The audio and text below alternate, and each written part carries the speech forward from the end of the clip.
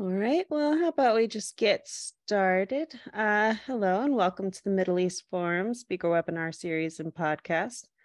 I'm Stacy Roman and I will be moderating this discussion today. I apologize for no video. This is last minute and I was not ready for that.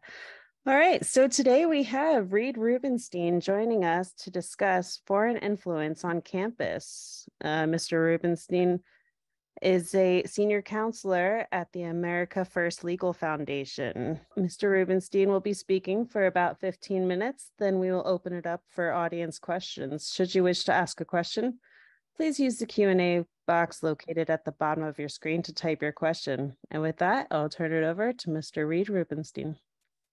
Thank you very, very much. It is a pleasure to be here with you all today.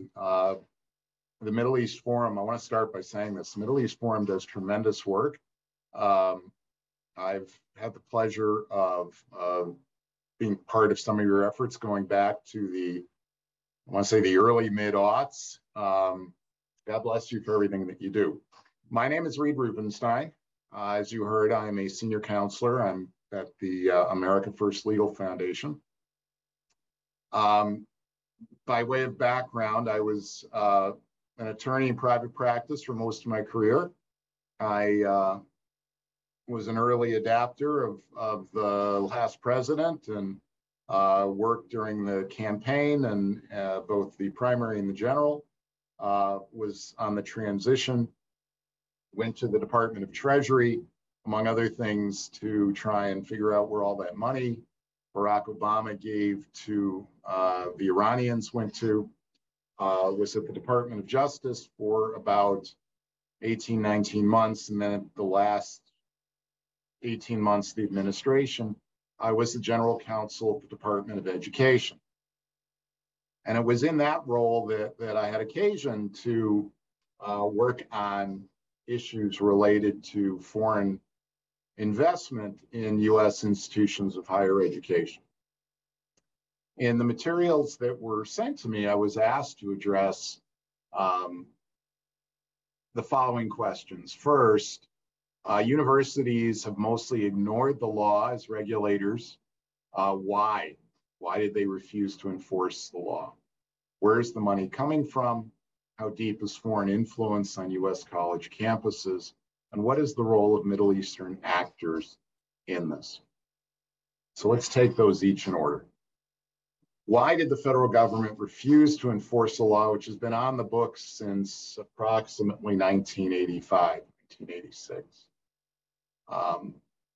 All those years, it wasn't until Betsy DeVos and the Trump administration took control of the Department of Education that really anybody paid much attention to foreign influence on U.S. campuses, at least at the Department of Education level. For a number of years, going back to the early part of the Obama administration, the FBI had been warning college presidents and chancellors about the risk posed by foreign actors. Yet nothing was done. And this is, by the way, a bipartisan problem. During the Bush administration, the folks then running the Department of Education allowed universities to anonymize the identity of foreign donors, which coincided with a massive increase of money, primarily from People's Republic of China. But there really was never much appetite to take on the higher education lobby or the higher education industry until we arrived. Where's the money coming from? Well, the money is coming in torrents. It is really hard to overstate how substantial the amount of cash flowing from overseas into U.S. universities is. And it's not just into universities. It is important, I think, for folks to begin to conceptualize the problem, or I should say, in order for folks to conceptualize the problem accurately, there are two things you have to really fully understand and assimilate. Number one, universities, the ones that get the vast majority of the foreign funding, most of them are ones you've heard of. They're not really schools. Many of them are sort of better conceived of as hedge funds with an small educational operation attached. Many of these organizations operate effectively as multinational corporations. My background, again, was doing commercial law and investigations and other things. And so I brought kind of a different conception to it. What you have with these institutions, again, the big ones for the most part, are just large businesses, and they have foreign operating units, and they view themselves as having foreign markets. Your average university, whether it's Harvard or Yale in the Ivy League or University of Texas or University of Michigan, they don't really conceptualize themselves as American institutions in any meaningful sense of the word. So they're going to go where the money is, and there's a lot of money overseas, and that's where they go. I don't have now, since I've been out of the government for over 2 years, I don't have the latest figures to share with you. But the numbers are very substantial. We estimate that the work that we did uncovered somewhere north of $15 to $17 billion, billion with a B, dollars that previously had not been disclosed to the federal government. And so you can only imagine on a national scale how significant foreign money is to the folks who run higher education in the United States. The money is coming from basically three sources. Number one is China and instrumentalities of the Chinese Communist Party. Number two, it comes from what I'll call more traditional Middle Eastern actors, Saudi Arabia primarily, but others, the Emiratis and so forth. And number three is Qatar.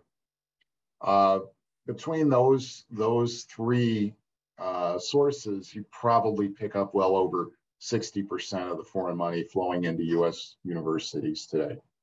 There are other sources which are, less troublesome. England, for example, a lot of English companies do business with American universities. French, Canadian, Australian, but the weight of the money and certainly the source of the concern and the problem are the three sources that I identified. How deep is the influence? Well, it's pretty deep. Particularly with respect to the CCP, it's very deep. And you can see this, a good test, or a good example, I should say, a good paradigm is the Penn-Biden Center. You may have been reading about Joe Biden and his son and so forth. Well, there are emails on that infamous laptop between Hunter Biden and his agent. He had an agent, a Hollywood agent. And in these emails, one of them talks about ways to generate wealth for the family. And on the list, it includes the University of Delaware and a Foreign Relations Center at the University of Pennsylvania. This is sometime in the early spring of 2016. Joe Biden was not going to be the president. But the purpose of these discussions, according to the email, are two words: wealth creation. That's really actually quite common. We know that the president of Penn, a woman named Amy Gutmann, who's now the ambassador to Germany, was in Beijing meeting with high-ranking CCP officials in September of 2015. We also know that large amounts of Chinese money began flowing into Penn once the Penn-Biden Center was stood up. We also know that Joe Biden, for as far as anybody can tell, 4 visits to campus, was paid approximately $1 million by the Penn-Biden Center. Now, precisely where the money came from, who was making the decisions about how much the then vice president was going to get paid, we don't know yet, but we anticipate that information will come out. What's really kind of troubling about the Penn Biden Center is that it's not unique. At Yale, it was John Kerry making money, and essentially these are influence peddling operations. In exchange for foreigners' donations, they get access to U.S. decision makers. How that affects teaching is hard to quantify. That was one of the things that if we had come back for a second term, we would have studied in a rigorous manner. But certainly anecdotally, it's pretty clear that the money affects what's coming out of our universities. Certainly, we've seen that with respect to the Middle Eastern Studies programs. The foreign reporting requirement was enacted by Congress to deal with the problem of petrodollars.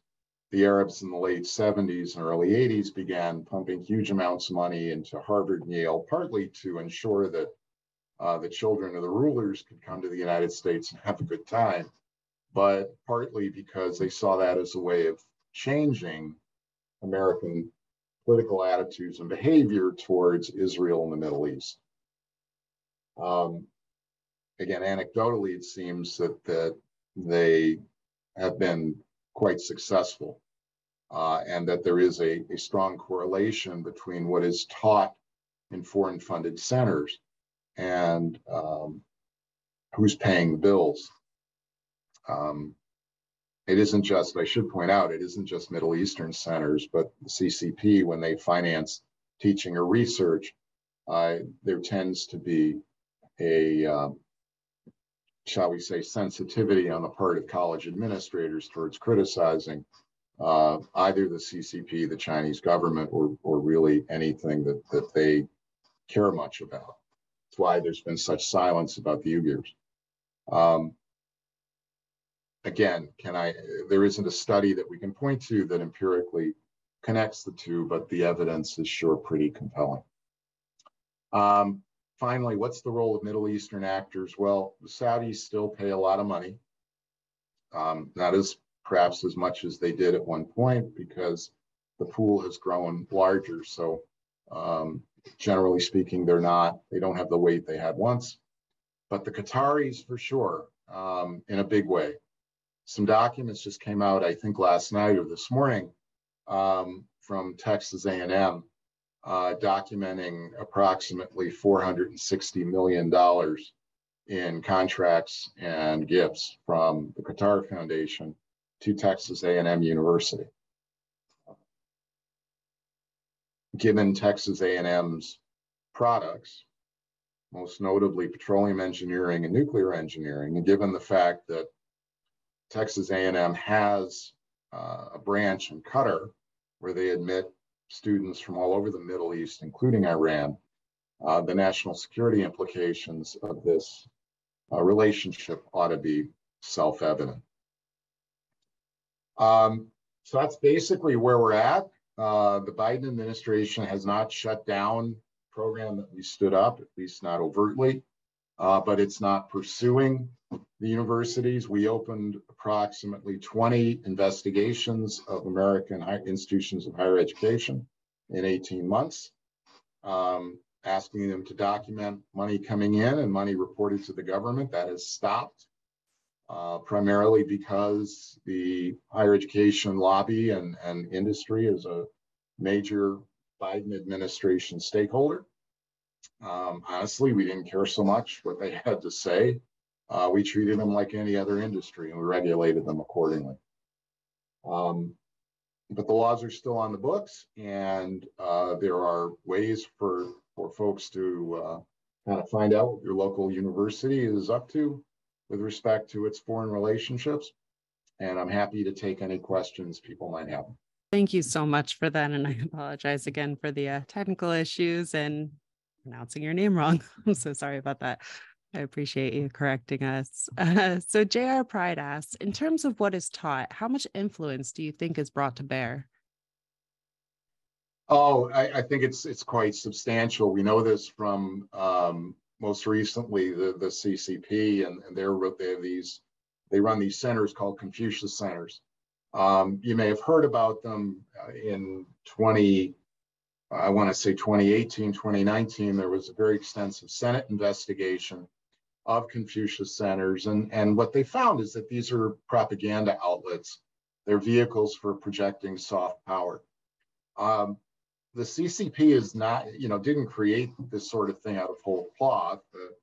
In fairness, the Arabs have been doing this for a very, very long time. The Alaouite Center at Georgetown is a particularly interesting test case. It was set up after 9/11. A very substantial gift by Saudi prince to the folks at Georgetown to create a center that has absolutely nothing to do with academics. It's about providing access to Western journalists and Western diplomats and allowing the Saudis to get the message out. It is a propaganda operation. So, Georgetown, to my knowledge, has never had a bad thing to say about anyone in the Gulf.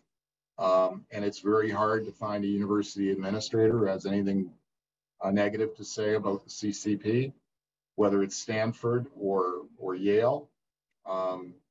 One of the things that frankly troubled me very substantially was at approximately the same time the president of Yale was issuing a statement, this is the spring of 2020, claiming that what happened to George Floyd was an indictment of each and every American.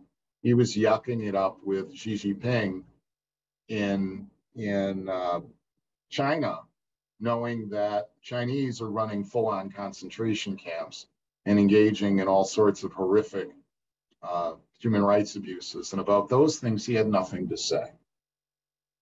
So coming back to my earlier comment, it's a mistake to conceptualize universities as American institutions in any meaningful sense of the term. They're going to follow the money, and the teaching follows the money. And so where you see substantial amounts of foreign investment in a center or in a discipline, it's certainly reason to be cautious and have red flags go up. Absolutely. Thank you. Sharon A. asks, in your Department of Education webinar during COVID, Iran was mentioned as a problem and men were indicted. Did anything come from that after all these years? Yeah, there was a fellow at Harvard, Charles Lieber, who didn't see much jail time at all. There were others across the country. Unfortunately, there were other ongoing projects that were shut down with the change of administration.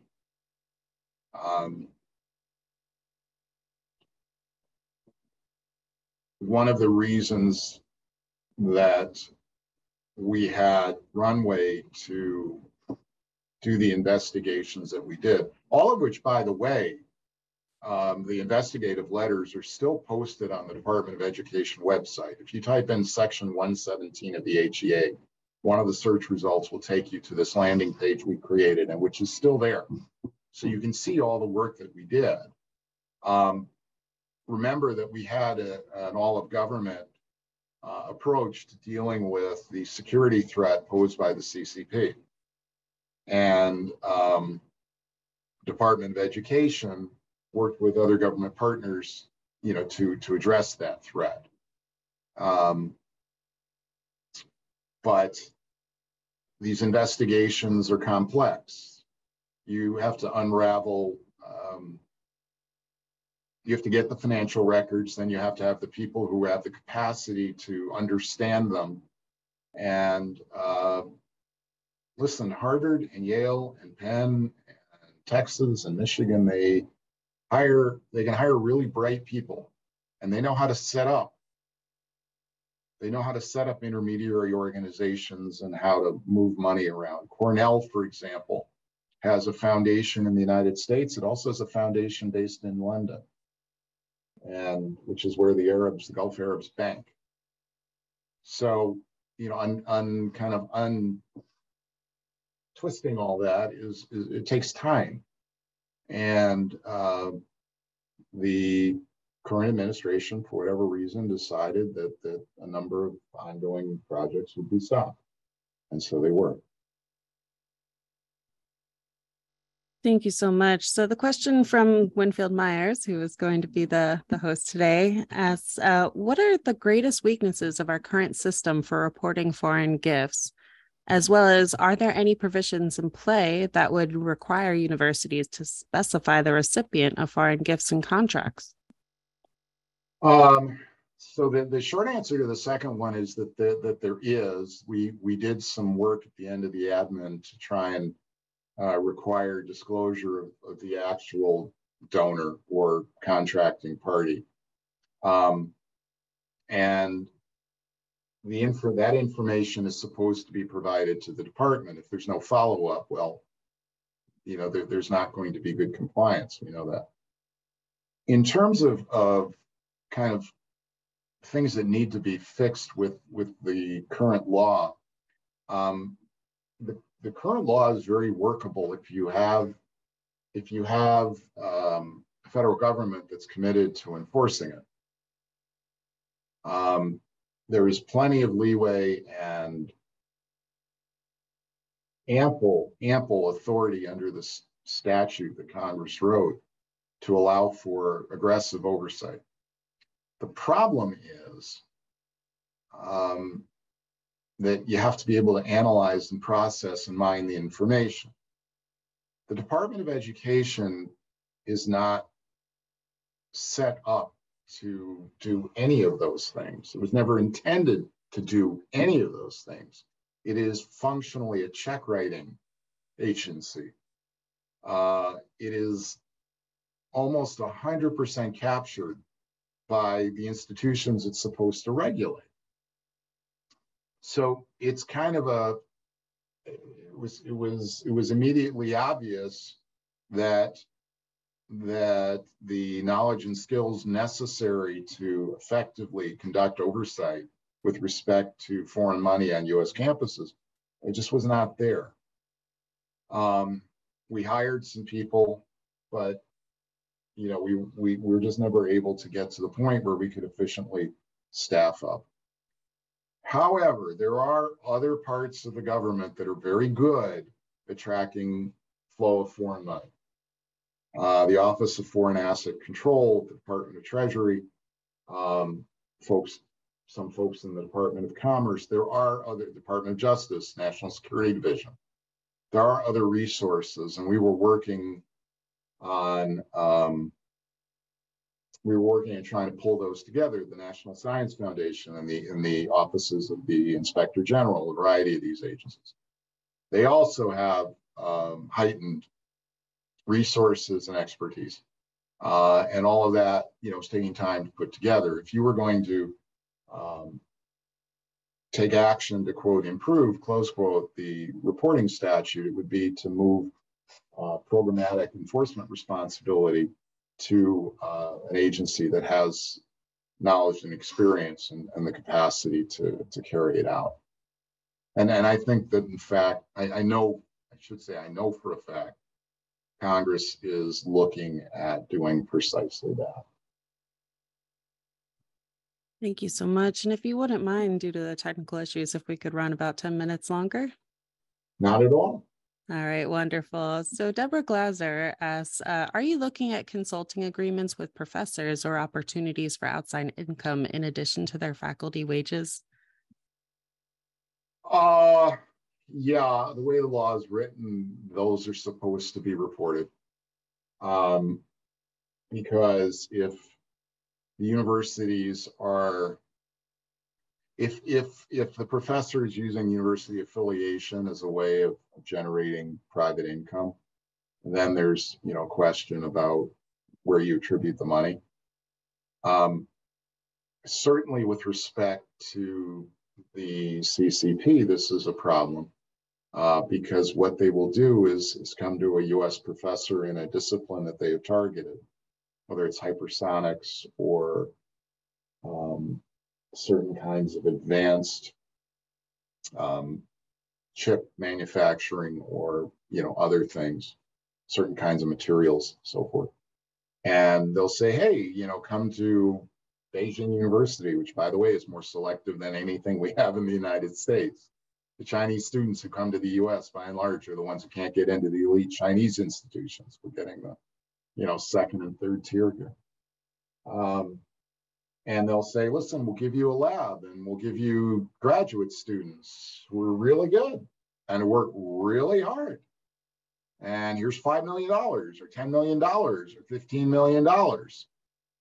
And the professors think this is just wonderful.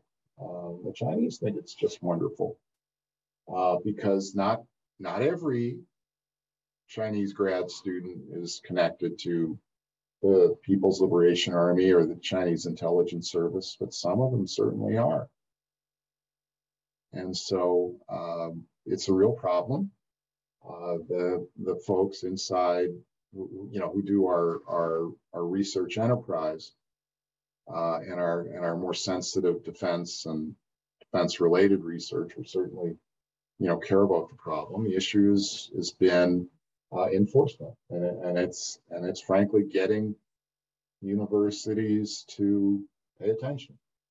And part of the justification I heard from the universities for not paying attention is that, well, in science, you share things with people all over the world. That's how scientific knowledge grows, which is true.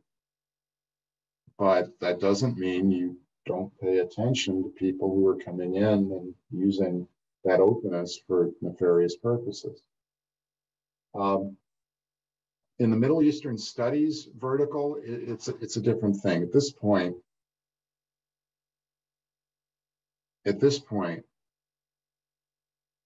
I think you'd be hard pressed to find a Middle Eastern Studies program that hasn't been captured by the people who fund it.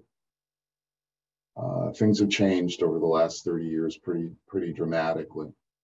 And if you look at kind of the scholarship that's coming out of them now, and I use that term advisedly, it's hyper political and it has a very definite anti-Israel and frankly, to my mind, anti-Semitic point of view in pretty much all of them. Not every single one, not every single professor, obviously, but a lot of them.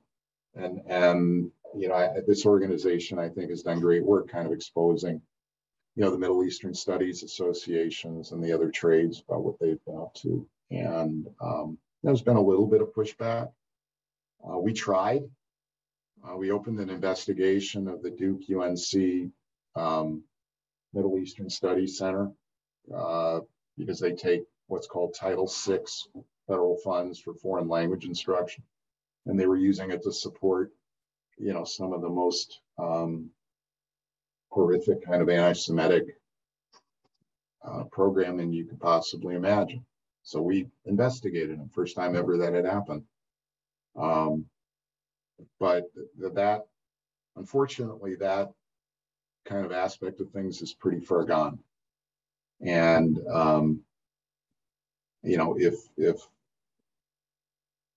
if you were to ask me what to do about it, frankly, the only thing I could say would be to cut the money off entirely. Starve them.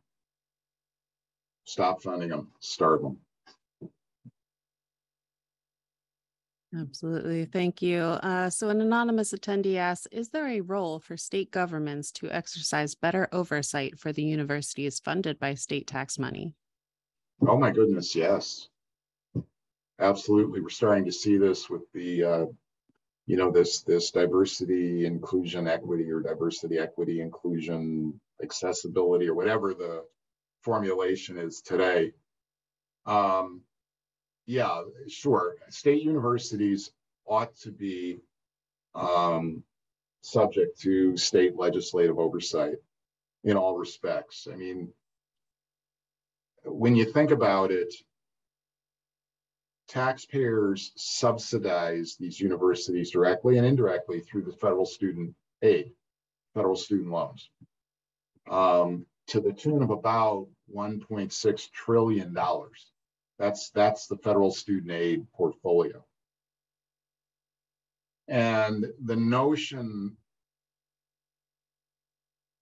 the notion that somehow these institutions ought to be exempt from oversight just doesn't fly. It's frankly outrageous to ask, a policeman and a plumber or a store clerk to subsidize these institutions with their massive bureaucracies and frankly bloated salaries. To say nothing of the students who take out massive loans and then expect other people to pay them back. So yeah, the answer is yes, and there are many things that states can do and should do, both with respect to foreign funds, but also with respect to the way universities operate and run their business. Like I said, they are multinational. Just assume they are just normal multinational organizations, businesses like any other. They may call themselves nonprofits, but that's not what they are, and they ought to be regulated like any other business might. Thank you. We have a question here from Viviana Frankel asking, do you think that this phenomenon interests also European universities? Well, it's certainly happening. Whether it's happening to the same degree, I don't know. The Chinese are uniquely interested in our universities because we still have a robust, scientific research program there. A lot of it funded by the federal government, but by others also. There are a few good universities in Europe still that do, very, very interesting applied and theoretical research. And of course, the Chinese are there. With respect to the Middle Eastern aspect of the problem, the Arabs have been all over the British universities for years and years and years. The one study that I've seen that actually tries to quantify the impact of Arab money on teaching outputs, so to speak, involved Oxford, and it was done in approximately 2010. And it found a very close correlation between the money going in and the quote teaching, close quote, going out. So in our last moment here, Ali Post asks, what can and should we do to stop the foreign influence? Well, you got to get the federal government to do its job. Start with that. Number one. Number two, you got to get the state governments to start going after state universities. And number three, we have to disenthrall ourselves of the idea that somehow what the Harvard or Yale or Dartmouth or Penn or those places that we enjoyed as young people and that send us those nice alumni magazine, we have these fond memories of having fun, have to disenthrall ourselves of the notion that they're anything other than profit-making institutions, and that many of them frankly don't, to the extent they care about America and the American ideal, are overtly hostile. And it's not to say that again, it's all of them, and it's not to say that they don't perform an important function, and it's not to say there isn't good research that goes on there. There is. But we have to be very clear-eyed, and we have to hold them accountable. And we have to hold the regulators accountable. And look, the universities have become a real problem. If you care about free speech, if you care about freedom of religion, you don't go to most of the, so-called elite universities anymore. It's the stories that we heard from students, and we would do investigations, and the things that we would find were, for somebody like me who was not in that industry, and had, I was not sent to the Department of Education because I was an education law expert. I was sent there because I had other, competencies, one of which was investigating financial issues. But to see what's going on and to see them on the one hand, the hypocrisy, and it has to be cynical. They have to know this. They what they represent to the consumer and what they are not the same thing. And ultimately, parents are consumers, students are consumers, taxpayers are consumers of the product that they sell. And you have to conceptualize it that way. And if we start treating them like businesses they are, I think we'll be better off. But it's a real problem, and it has generational consequences, as we're seeing today. Absolutely. Thank you so much. Before we go, if our viewers wanted to follow your work, where could we find that? Oh, my goodness. Well, it's always going to www.aflegal.org is always a good thing to do. We're doing a lot of things, and we're involved in a lot of issues. And I like to think we do really, really good work. We win a lot. So that's, the best market signal of all. But I would urge you, www.aflegal.org. Thanks for the opportunity. Thanks for the opportunity to do the pitch. And again, everybody, please keep supporting the Middle East Forum. On a lot of things, if they're not doing it, nobody is. So thank you for everything you guys do. Wonderful. Thank you so much. We really appreciate you coming out and speaking with us today, Mr. Rubinstein. All right. For our viewers, please join us Wednesday at 3 p.m. Eastern for an update with Ashley Perry. Thank you all for joining us, and I hope you have a wonderful day.